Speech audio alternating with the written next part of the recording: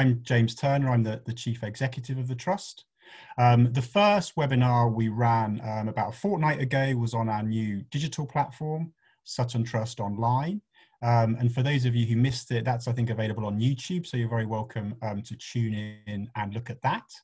But this seminar, the one we're running at lunchtime today, is about our evaluation journey.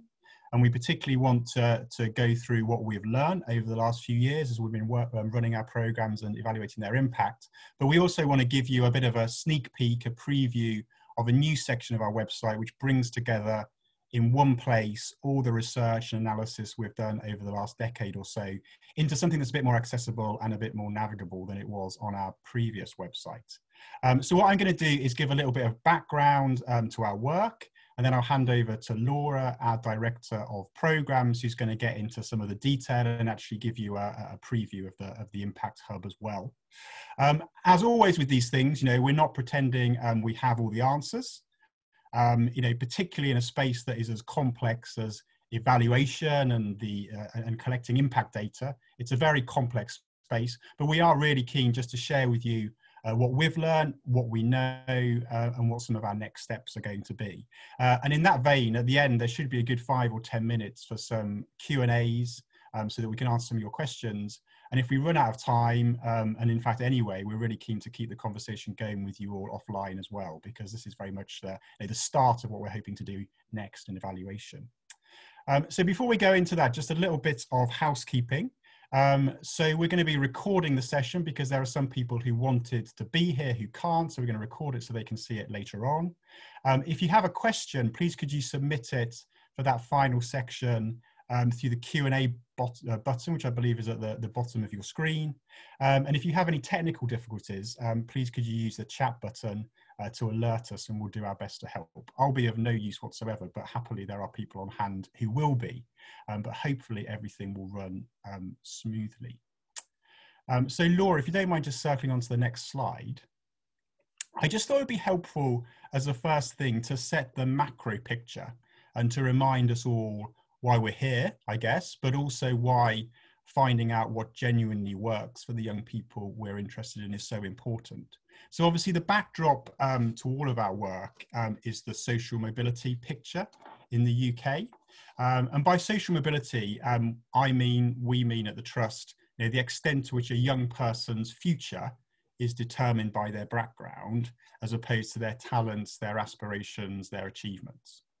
Now, there's a lot of debate among academics about the state of social mobility in this country, the trends, the classifications, whether it's better to look at class mobility, income mobility.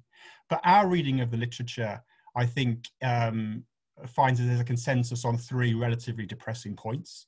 So first of all, social mobility in this country is lower than we would like. So the relationship between what a child does and their parents' wealth and class is stronger than we would hope if we're interested in equal opportunities. Secondly, I think there's a consensus among many that over the last few decades, social mobility has either declined or it has flatlined, but it certainly isn't improving. So there is more to be done.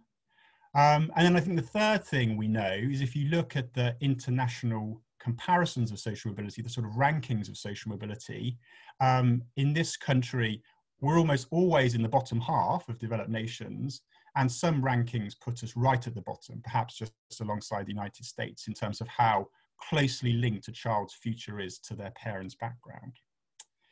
Now, we think, and I'm sure all of you think this matters, because not only is it unfair to an individual, but it also has a social and economic cost. So it's a waste of talent, it's a waste of potential, and those are quantifiable costs. Those are quantifiable costs in terms of GDP, in terms of our competitors with other nations which are better at using that pipeline of talent. So Laura, if you just go on to the next slide, please. Now, of course, this has been an exceptional year for everybody at every level, but I think it's been particularly exceptional for young people who are in education. So all the disruption we've had over the last 6 months, I think, has lent weight to a consensus that the prognosis for social mobility is only going to get worse as a result of COVID and school closures. So as many of you will know, we at the Sutton Trust and many other research organisations have done lots of work which has shown that school closures, which has shown that COVID has had a disproportionate impact on the poorest people, so those young people who were already behind. So if you look at the attainment gap, we know that poorer pupils have struggled most with online learning. They're more likely to have been in schools which weren't as geared up to teaching online as more privileged schools. We know young people have struggled with internet access, with access to devices. Their parents haven't been as confident in homeschooling them as their wealthier peers. So the net effect of this is that it's impacted those from poorer homes the most. And if you look at the research that our sister charity, the Education Endowment Foundation, put together, there was some signs over the last 10 years that attainment gap in a very marginal way was narrowing. But the EEF suggests that all that work might have been undone by what's happened over the last few months, which is of course very worrying for the social mobility trajectory of those pupils. We're also picking up through our research, through our surveys, through our contact with alumni and programme participants, that there's a great deal of uncertainty out there as well in terms of future prospects. So that might be uncertainty about what's going to be next for those young people in terms of universities, in terms of apprenticeships. And of course, we know that that affects working class students the most. Working class students can't draw on the financial resources. They don't necessarily have the cultural capital, the social capital to deal with that uncertainty and weather the storm. And that's something that's coming across really clearly when we speak to young people in our target group. And this isn't an issue that is just going to affect sort of 2020 and 2021. This is going to be something that washes through the system for decades to come. So we can look back at what happened in the 2008-2009 downturn, and we can see the implications for that on graduate employment, and they're depressing. And we have also tried at the Trust to quantify what the impact of school closures has been in terms of lifetime earnings. And some research we released a couple of weeks ago put that figure at something like £11 billion for young people who are in secondary school. And what we've also found is that downturn in earnings is particularly going to affect the poorest students, and the chances for social mobility going down, again, particularly affect the poorest students. So again, a situation that was already far from promising in terms of social mobility is likely, unfortunately, only going to get worse over the next few years. So Laura, do you mind going on to the next slide? Now, of course, all of you, joining this seminar, all the people we work with in universities and other not-for-profits and corporates, we want to do something about this. So this idea that's at the top of that slide, that every young person, no matter who their parents are, what school they go to, or where they live, should have the chance to succeed in life, is at the heart of everything we do. That doesn't necessarily mean that everyone has to go on to the most elite universities. It doesn't mean necessarily that everyone has to go on to really highly paid careers, but it is about informed choices and making sure those choices are equally available to all young people and no avenue is closed. And the way we do that, as many of you will know, is through this dual approach. So on the one hand, on the left of that slide, you see we work with about 5,000 young people every year. It was actually more like 7,000 this year because we ramped up our provision. And that's about transforming individual lives. So we work with mostly students in secondary school, mostly students who are age 16 plus, and we work with them to help them get into top universities and top professions. But the other side of our work, which again many of you will know, is about driving systematic change. So that's about the research and the policy and the communications work. And this is broader than what we do programmatically. This goes all the way from early years, through schools, through apprenticeships, through FE, and onto university and access to the workplace. And the point of that work is to keep social mobility at the top of the agenda, but also to inform change, whether that's at a national policy level or whether it's in terms of what schools, universities, businesses are doing. But we think that the magic happens, and we'd like to do more of this when those two things come together. I mean, they're never going to perfectly overlap because they have slightly different aims, as I said. But we know that programme work really gives our research great credibility. because it has a real world edge, and it's based in our experience of working with these young people. And we know that our research drives innovation in our programs, and the data that's come out of the 40,000 or so young people we've worked with to date helps to drive innovation in our programs, refine and hone what those programs do and the sort of obstacles they seek to challenge.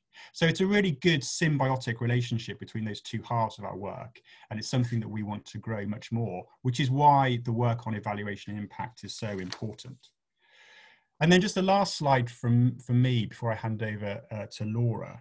I mean, we've been at this for 23 years now. We were set up by Peter Lample, as many of you know, back in 1997.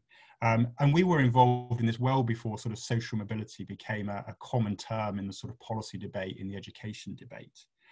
So we have this great hinterland, we have this great network to work with. And so every year, our programs are oversubscribed. We have about 15,000 applications for the 5,000 face-to-face places we have on our programs. We work with many of the top universities in this country and abroad.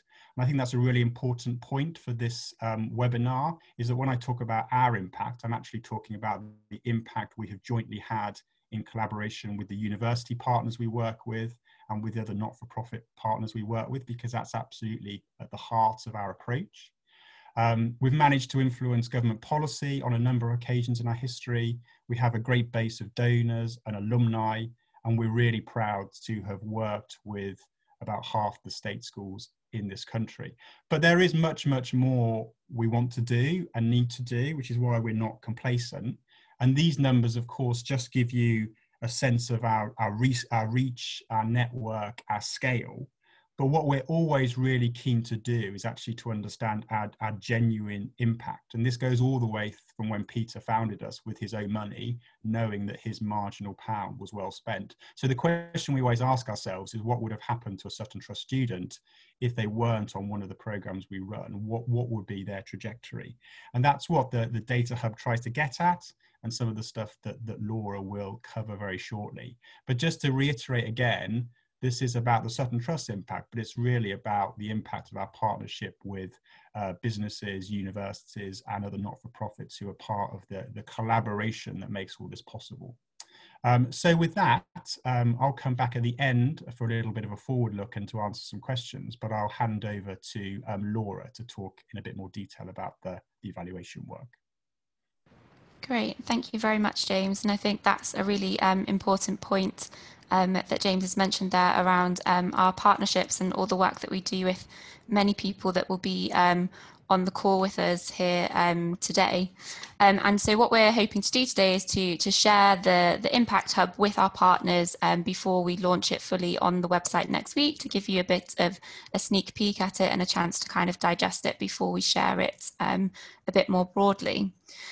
So what we thought would be useful is just to recap on some things that some of you might be quite familiar with, but for others it might be fairly new information or a reminder of how we approach evaluation at the Trust. So we have been set up and running programs since 1997.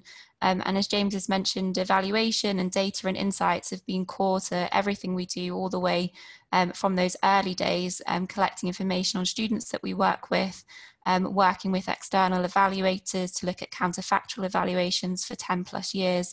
So it's definitely something that's in our DNA, I suppose, at the Trust, but something that we're not complacent about, and we're always trying to look at new ways of evaluating our programs. And as the landscape changes and more programs become available for students to take part in, the policy landscape changes, it's important that we're continuing to look at the impact of our programs.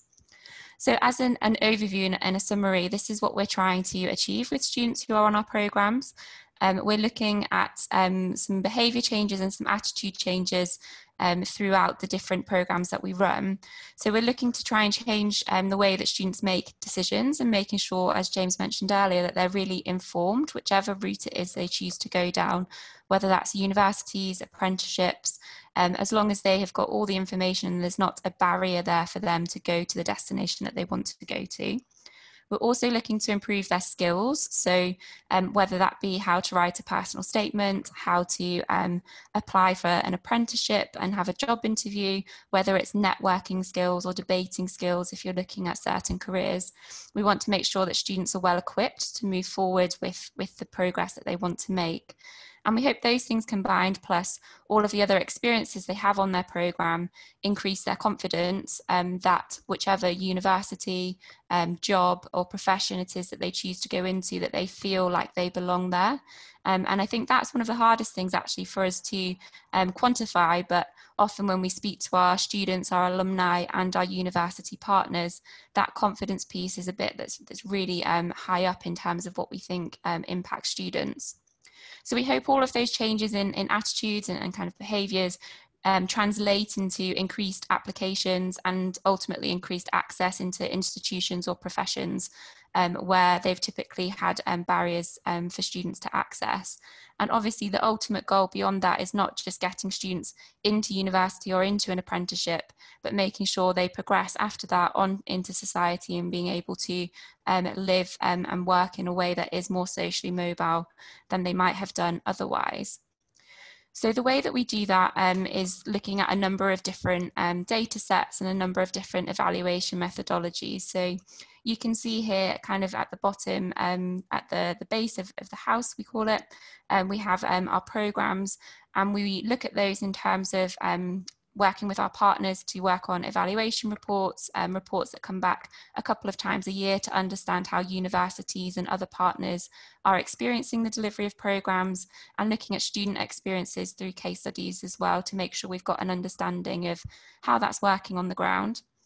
We also look at the targeting of students. So we want to make sure that the students that we work with are really eligible for our programs, both in terms of their social mobility background, but also the academic profile as well. It's no use for us just expanding our programs to lots and lots of young people if we don't retain that targeting and making sure we're reaching the students who need it most. And I'll explain a little bit more about that targeting later when we look at the Impact Hub itself. Those attitude changes that I mentioned, we look at evaluating those through surveys, so through baseline, midpoint and exit surveys to see how students progress through our programs, and they're all evaluated externally to the Sutton Trust. So it's really important for us that we have external evaluators looking at our work, so it's not just the Sutton Trust evaluating how we think we're doing, but we have that independent and objective view to help us really shape what we need to be doing differently and highlight what we might be doing well. And then finally, we also use a lot of the hard data, if you like, so looking at where students actually apply and where they go. And we use that data to see how they compare to similar groups of students like them. So that's called counterfactual evaluations, and making sure that the programs are having the impact that we desire. So the way that the Impact Hub fits into this is trying to pull out some of those different aspects and some of those different data sets and display it in a way that hopefully is user-friendly but is accessible and transparent as well. So we at the Trust have had access to this data for a long time, and we share it with our partners, we share it with donors, and we share it with people who we work with, but we wanted a way to make it a lot more accessible for people to understand the work that we're doing, which is why we've built the hub in this way. So the couple of data sets that sit behind it, so we're looking at the applications of students, so students that have applied and have taken part in our programs, and that allows us to look at their eligibility criteria, so which of our criteria they're meeting, but also which areas of the country is it that they're coming from. And we'll speak a little bit later about how we're using that geographical data to kind of plan and think about the future. We've then also got within the hub at the moment 10 years worth of tracking data. So students from 2006 to 2016 who've been on a Sutton Trust programme, looking at which universities it is that they've gone on to and what some of their outcomes are after that as well. And we've then also got some independent evaluation that we've included as some headline stats and some case studies from students as well, because we think it's really important to balance the quantitative data with the qualitative as well. So that's what you're about to see and where all the different kind of data sets come from.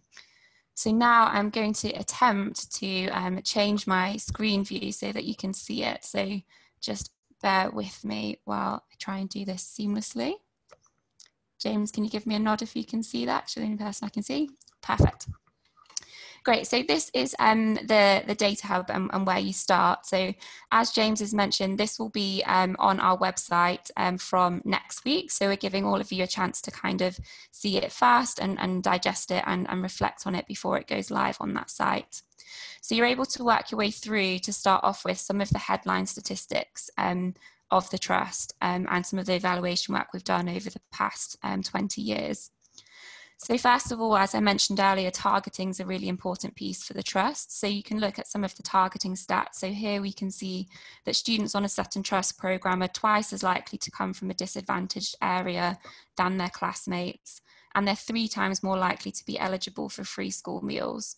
So we also hold data internally on the schools that students go to, whether they're first in their family to go to university, and you'll be able to dig down into that a little bit more once we get onto the geographical view, but they're just some headline stats to start us off. Then using that 10 years of tracking data study that I mentioned, we can look at some of the destinations that students have gone on to. So we can see that students in the last 10 years, 92% of them went on to higher education, which is higher than similar programs that our evaluators have looked at as well. So we're really pleased with those results. We can see beyond that, within that 92%, 7% of students have gone on to Oxbridge, and a further 62% have gone on to what we would classify as a leading university. And the way that we've defined that are Russell Group universities, 1994 universities, and partners within the Sutton Trust Consortium as well. So that's allowing us to see the types of universities that students are going on to.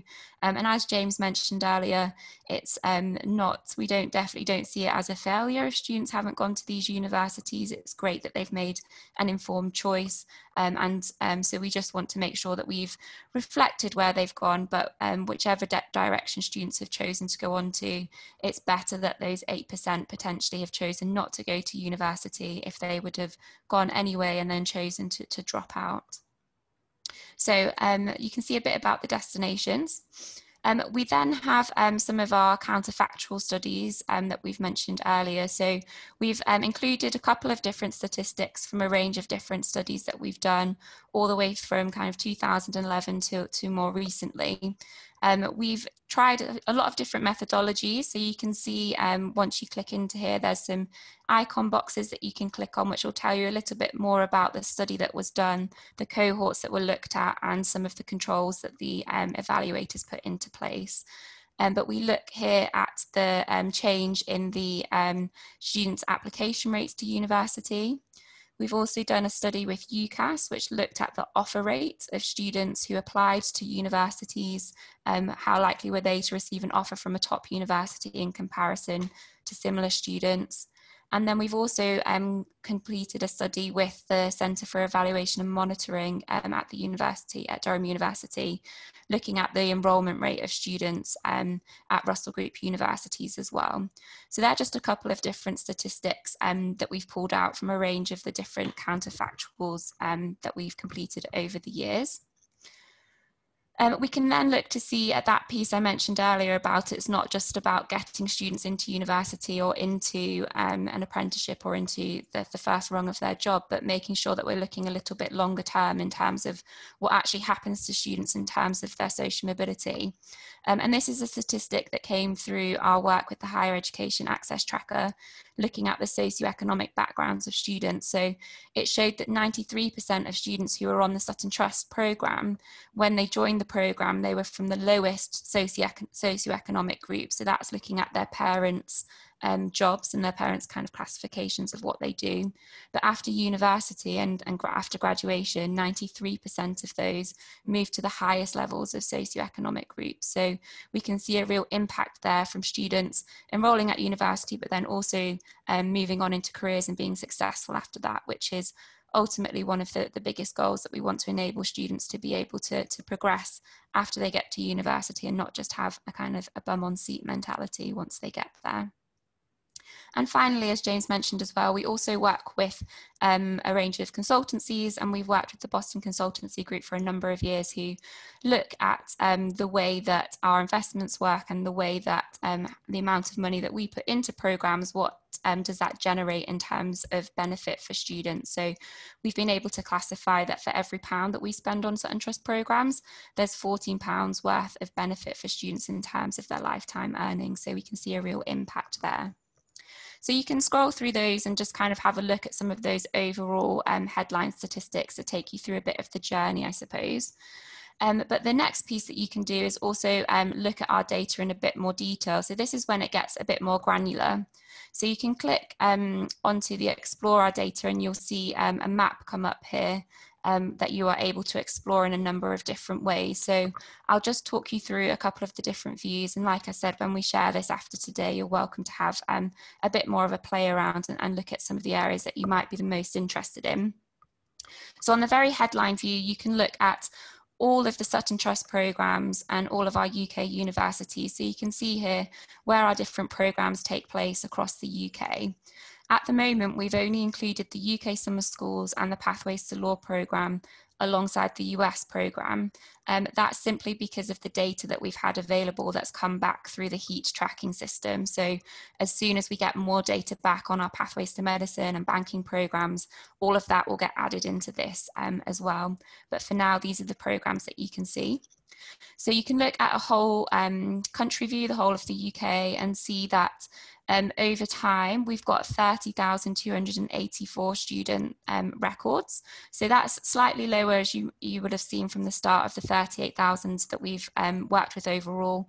That's just because of the student records that we've been able to keep on account based on changes to GDPR and all of those kind of data issues. So you'll be able to see here where students go on to, so whether they've progressed to their host university. So if they've done a UK summer school with a certain university, did they go on to that university in particular? You can see where they've enrolled at another partner within the Sutton Trust Consortium for that programme specifically, and the percentage that have gone on to a leading university. Now, all of the data down here, as you can see, is for the last 10 years. So just to make that clear, that you've got the 30,000 students supported over all time, but the progression data that you can see here is the students in the last 10 years. So you can look at a very high level there. You can then also start to drill down if you want to look at the different programs in particular. So you can see the summer schools and Pathways to Law as well. And you can also look at University View as well. So if we use Durham as an example here, you can click on the University of Durham and see the number of students that have been supported by that university over all time, and those kind of destination figures that we talked about earlier for that university in particular. And then for each university where we've got them, we've also included some case studies from students who've gone to that university and how they found that experience. So if you're interested in particular universities or particular areas of the country, you can have a look in that way. The same works for the Pathways programs as well. So if we chose a university like Manchester, for example, you can see smaller data sets within those. So some of the percentages are a lot more sensitive once you get down to smaller data sets, but you can see the progression rates there. And for some of the universities, we've also got some video case studies. So again, I'm going to try and show you one of these and hope that it works. We did a practice earlier. And I'm Rahima. I'm on the Pathways to Law programme, and I'm from Manchester. Neither of my parents work in law, so I've never really had any law influence or any experience. Whereas now, I'm on the Pathways to Law programme, and I've had so many opportunities that I wouldn't have had before. So I've had work experiences, I've had networking events, mooting workshops. All of these have really helped me to decide that I want to pursue law. The Pathways to Law programme has definitely given me more confidence. I just feel more independent, and that I have more skills, and that I definitely want to be a barrister when I'm older. So that's one example of a case study that you can look at. So you can go in and have a look at the different universities and explore some of our student stories. Now, I mentioned the US programme earlier. We have a separate kind of pop-out view that works for the US program. So if you're interested in finding out more about that program, you can click on here and see the destinations of where our students have gone. You'll see a lot of them over here on the East Coast, likely wanting to be as close as home as possible to fly back and forth, and also California, because who wouldn't want to move to California if you're moving to the US and go to the nice sunshine area. So you can explore a little bit more about the US. And then the other piece that you can look at, as I mentioned earlier, is the targeting data. So you can look at this based on regional views. So again, at the moment, if you look here, you can see all wide of the UK. So these are the numbers of students that we were able to use in terms of their data on their eligibility and where they come from geographically. And then you can see which of our criteria that they typically meet within a program. So the 4 social mobility criteria that we look at are whether students are eligible for free school meals, whether they're first generation. We look at their school that they go to, if it's a low performing school or if the school serves a disadvantaged community. And we also look at their home postcode as well. So you're able to see some of those demographics and also the criteria that the students have met. As a baseline, we try and aim for 80% of our students meeting 3 or more of our criteria. Obviously, measuring disadvantage you need to take that in a very holistic view. So it's not a hard and fast rule, but that's a ballpark that we aim for. So with the average student meeting 3.6, we're kind of well above that target that we look at. So what you can do in this view, it's fairly self-explanatory, is you can click on a region. It will show you the students that we've supported over time in that region and the makeup of that. You can then look again if you want to have a look at it based on programs. If you're particularly interested in a specific program, you can look to see where students have come from on the UK summer schools, for example. And then you can also drill down a bit more if you're interested in particular constituencies. So if you kind of look around these areas, you can see in Northwest Cambridgeshire, for example, we've supported 56 students on the UK summer school programme, and these are their demographics. And again, where possible, we'll have included some of these average criteria met and some case studies as well. So that's the summary of the Impact Hub. Like I said, we will share this with everybody so that you can digest it a little bit more, explore it a little bit more, and we've got a week before it kind of goes out live. So if you have anything that you kind of pick up that you want to talk to us about, we are very open to hearing from you. So just moving on from that, we thought it would be useful. Obviously, it's a great tool for us to have and a way for partners and supporters to engage with the Trust and understand our data in a bit more detail. But we are not just using the Data Hub as a kind of an external tool to demonstrate our data and have that transparency. We're also using the data to inform our programmatic approach and our strategic approach as well, which James will talk about in just a moment. So what we've been able to do through collecting this data on the Data Hub and analysing it is understand the way that our programmes work a bit better. So we now know that on average, 1 in 10 students on a Sutton Trust programme enrol at their host institution, so the university that they do a programme with.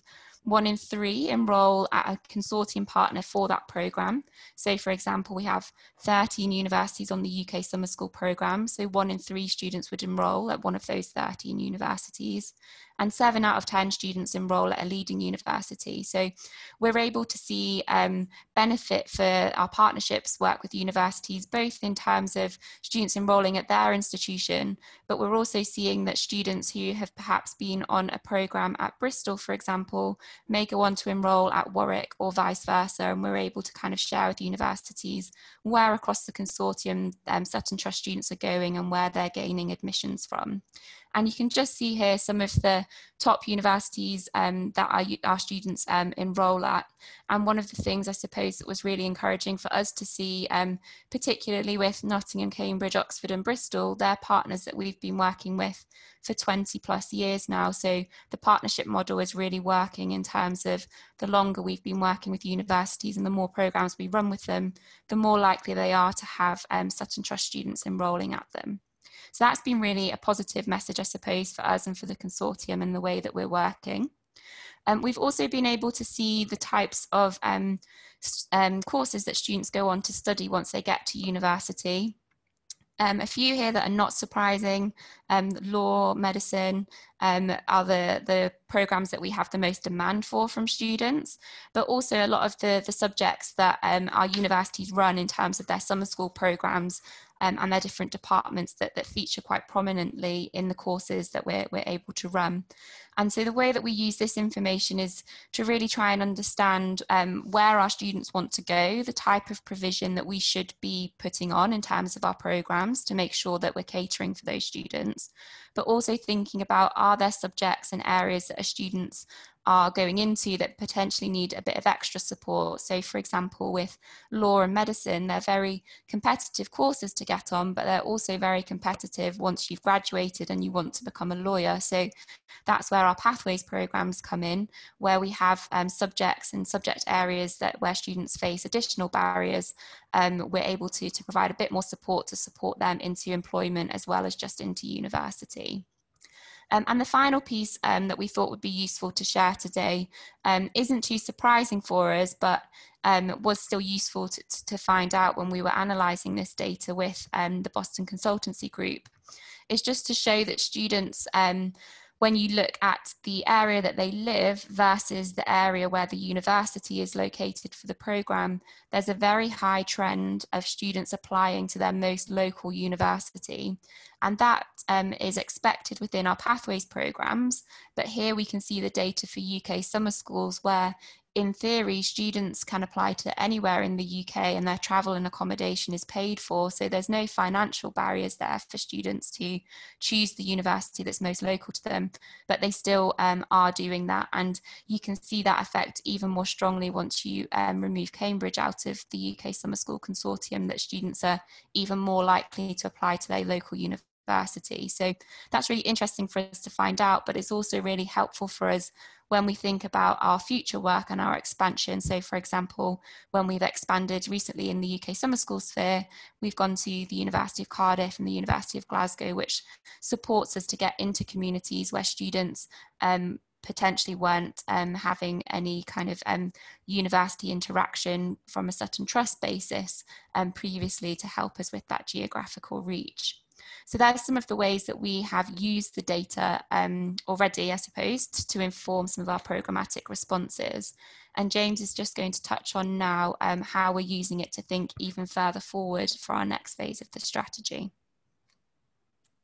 Great, thank you, Laura. And actually, before I forget, I should thank Laura and her team and Hilary, because they've been the driving force of collating all this data and presenting it back in the way you've just seen, which I think is a real step forward in terms of us understanding it, but also being able to communicate it. So a big thank you from me to them. And the work genuinely has prompted us to think about what we do next and how we should potentially grow the work of the Trust, particularly as we plan for the next 5 years strategy. So our current strategy comes to an end this year, so we're looking at what we do for the next few years. So Laura, if you just go on to the next slide.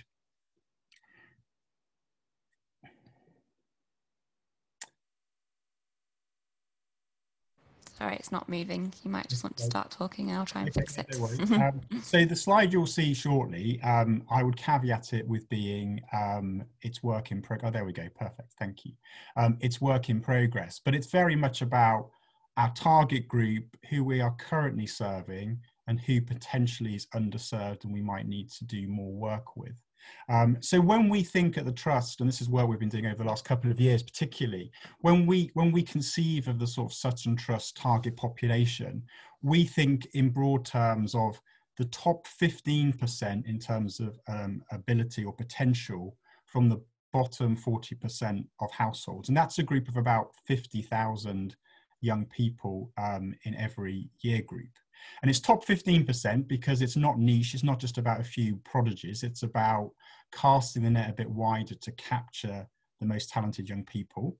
And it's the bottom 40% because it's not just about those from the most disadvantaged home, although of course we want to help them, but we know from the evidence that those just above, for example, the free school meal cutoff, also face inequalities, also do not have a good educational lot in life. So that's why we think of the cohort in those terms.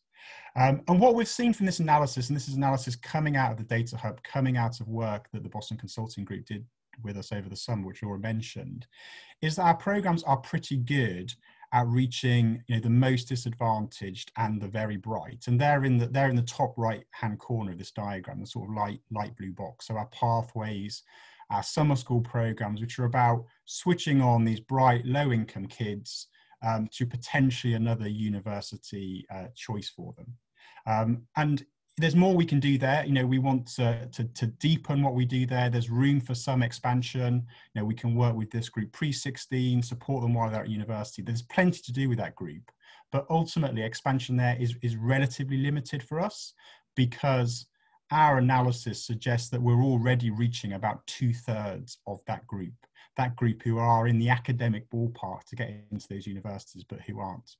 And of course, the other third may well be supported by universities independently or by lots of the other great organizations working in the space. So more we can do there, but limited. But then if you look at this other part of the 50,000 population, there are young people who are equally disadvantaged, so from the poorest backgrounds, but who are getting that level of attainment just down from our sort of Russell Group eligible students. And this is the grey box on the chart.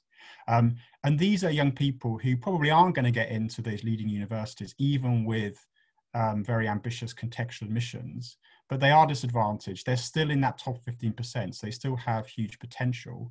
And so we can think about how we can cater for them in terms of other career options, great apprenticeship routes, other higher education routes. So that's a group that we're very interested in.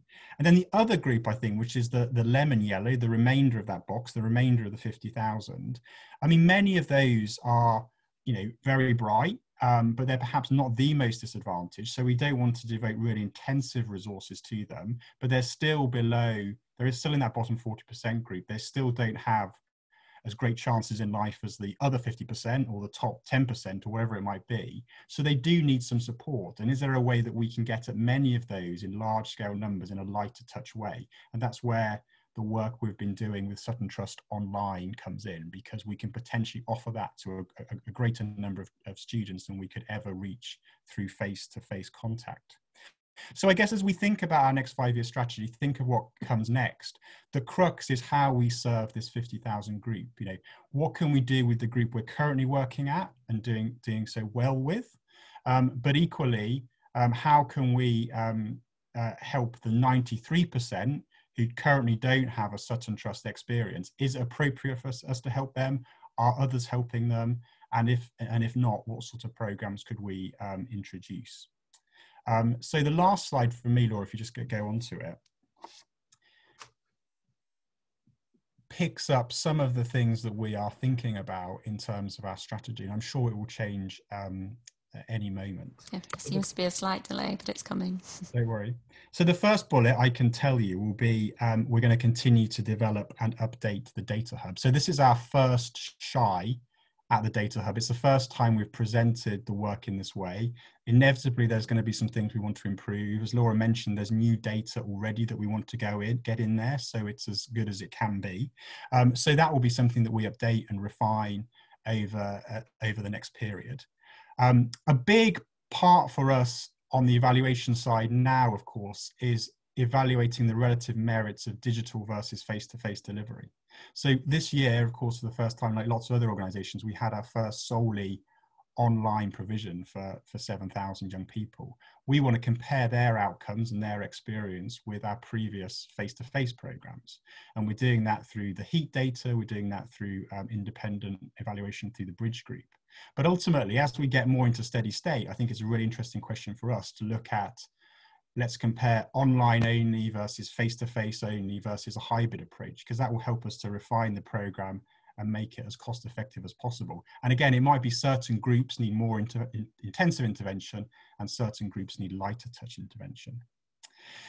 The third thing on our list is, our next control group study. So we're really proud over 10 years to have commissioned 3 substantive independent evaluations using a control group, using a counterfactual group, but they use different methodologies. They span a decade of time. The last one was, the last substantive one was a few years ago now. So we want to commission a new counterfactual evaluation to really understand the latest in terms of what do Sutton Trust students do, which they otherwise wouldn't have done if it wasn't for our intervention. And we're working with the Institute of Employment Studies potentially to commission that shortly.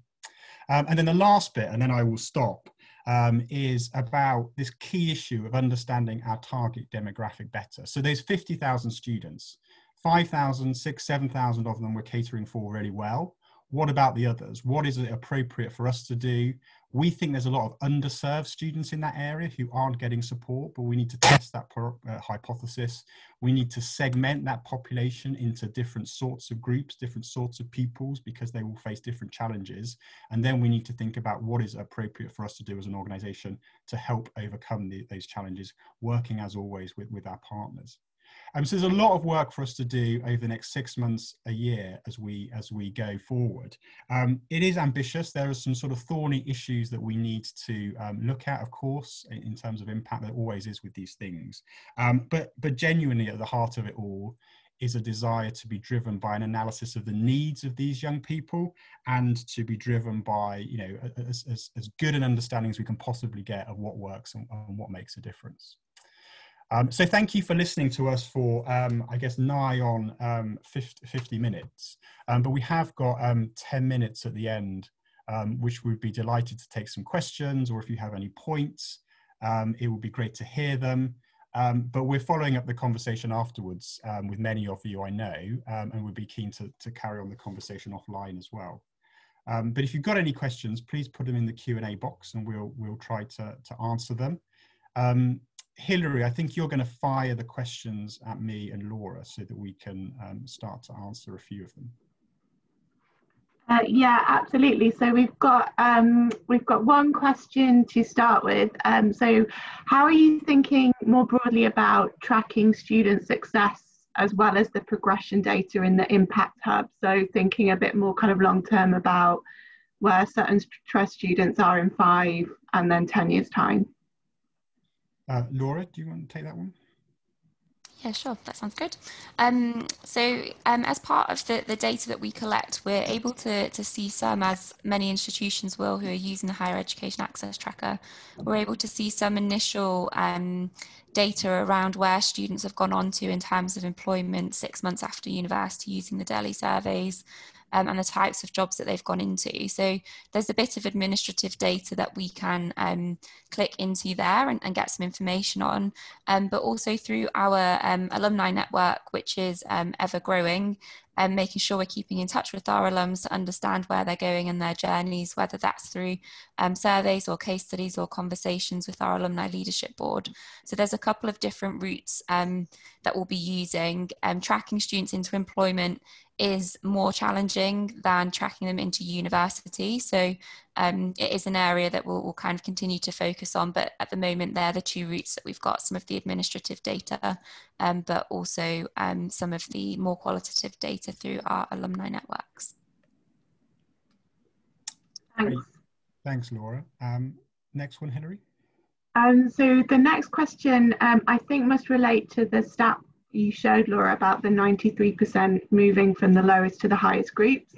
So how have we tracked socioeconomic status after graduation? So how did we do this, and for how many students? So that was tracked again through the Higher Education Access Tracker, was part of the analysis that they provided for us. So they look at the NSSEC data, I believe, which looks at the level of profession. So before students go to university, it's looking at the parental history of their job occupation, and it classifies their jobs on the NSEC criteria, and then it's looking at students post-graduation and the types of jobs that they've gone into. So it is a subset of the data that we've presented today. So it's still looking at that 2006 to 2016 cohort, but not all of them will have graduated from that cohort at the time of the data set, and they don't necessarily have all of the administrative data on those students. So it is a smaller subset, but it is still quite substantial, as we had about 15 to 20,000 records that went through that. Thank you, Laura. And Hilary, we've probably got time for one or two more, because I think we said we'd finish just before 1:30. Yeah, so another question, I guess, relating to the fact that the Trust has been doing these sorts of evaluations for a while. Has evaluation got easier or harder over time, I guess, as kind of more data is now available for students? Yeah, I'll have a crack at this one, because I was around when the 2011 evaluation was undertaken, so I've seen it over time. I guess it's a bit. I think it's a bit of a plus and minuses. I think it has got easier in that we have a lot more data, so we have a much bigger sample to draw on, and therefore I think our conclusions can be more robust. I think the bar in terms of the expectations on organisations in terms of evaluation has increased as well, which I think has driven up standards, and there's a lot more expertise in the sector and in academia on how you evaluate these sorts of programs. So I think that is all positive. I think one of the troubles we've had, and I'm sure lots of other organisations have as well, is that when we did some of our most robust studies back in 2010, 2011, we could get individual match data. So the 2011 study that Laura mentioned was an individual on a Sutton Trust programme matched to an individual UCAS record, whereas now we are using more aggregate level data because GDPR and other things doesn't allow us to do that individual stuff. So I think the bar is generally higher, but the methodological challenges, probably because of that data access issue, have got potentially harder. I don't know, Laura, you've been leading it more recently than me though, so I don't know if you've got any reflections. No, I agree on that. I think it's, some pluses and some minuses. And I suppose the other challenge for us is, as we extend the evaluation, like I mentioned earlier, to look at student success beyond just getting into university. And also, as we're launching our apprenticeship stream of work, there's not a UCAS equivalent or a HESA or a HEAT equivalent for students going into apprenticeship. So it's also there's some areas where the data is less available than it is for traditional kind of university program routes. So some pluses and some minuses, I would agree. Great, thank you. I'm conscious of time, but we will be in touch with everybody after this who's interested, particularly our university partners, to share the hub in its sort of dummy form so you can have a good look around at it, and we're really keen for feedback. But if you've got any burning questions or anything you want to ask us offline, please do email us. You may well have our email addresses, but if not, just email the events@Sutton Trust email address where the invitation came from, and we'll make sure we answer them all. But just a big thank you from me to all of you for tuning in to this webinar at this lunchtime. As I said at the beginning, everything we do is in partnership with people. So this is a reflection on all the great work that many people joining this call have done. And it's partnerships that we're extremely grateful for and proud of. So yeah, look forward to engaging with you more on this. But thank you for listening, and we'll be in touch, but have a good rest of the afternoon. Thank you.